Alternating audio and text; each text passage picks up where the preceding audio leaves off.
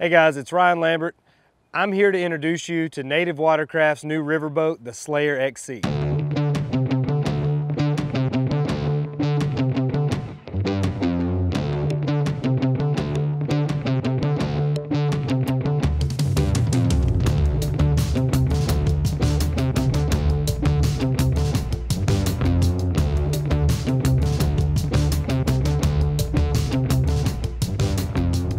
This boat is packed with features. At the front, you'll notice a padded grab handle. You have your horizontal rod storage on either side, your paddle holder, a large hatch for your dry storage and access to the hull.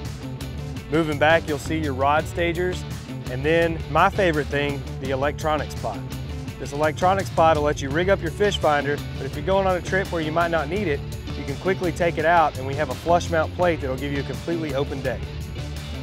With the electronics pod, it also has a cup holder and some storage slots on the front as well.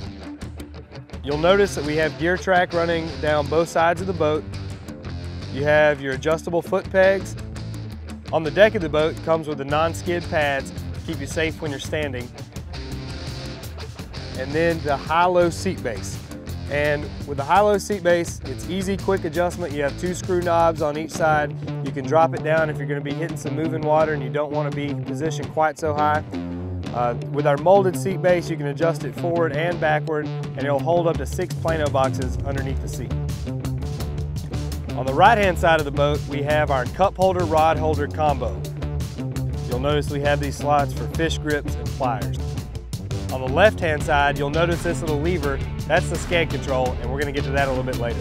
You'll also notice a molded area on either side of your seat base. What these are for is for your reels to sit in when you're using the rod tip protectors. And of course, being a sit-on-top kayak, you can't forget the scuppers. Behind the seat, you'll notice 2 flush mount rod holders, gear tracks running down both sides of the tank well, and a large amount of storage. Just behind that, you'll see access to the hull and the skeg through this dry storage hatch in the rear. So for you guys that like to use a drag chain when you're fishing rivers, we have these 2 molded slots that run down and drop out the rear of the boat when you release the rope. We have a nice flat surface to mount your power pole or micro anchor. The other 2 inserts will go inside this gear track on the grab handle.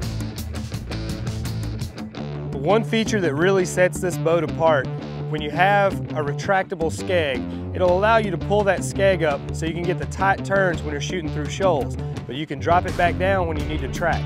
So that'll make this boat paddle well across flat water, but also very useful in moving water.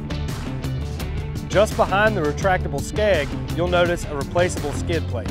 This is handy because if you're dragging your boat to and from the river, you're not damaging the hull, you can just put a new plate on. So you'll notice this boat has a wide, flat hull. It gives it great stability for standing and casting.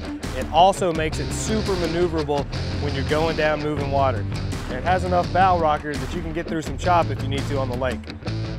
In the hull, you'll notice the molded in transducer mount. I feel really fortunate to get to travel around and test out these new boats like I do, and I can't wait to get this one out on the Hulk buggy and chase some shoal bass today. So let's go.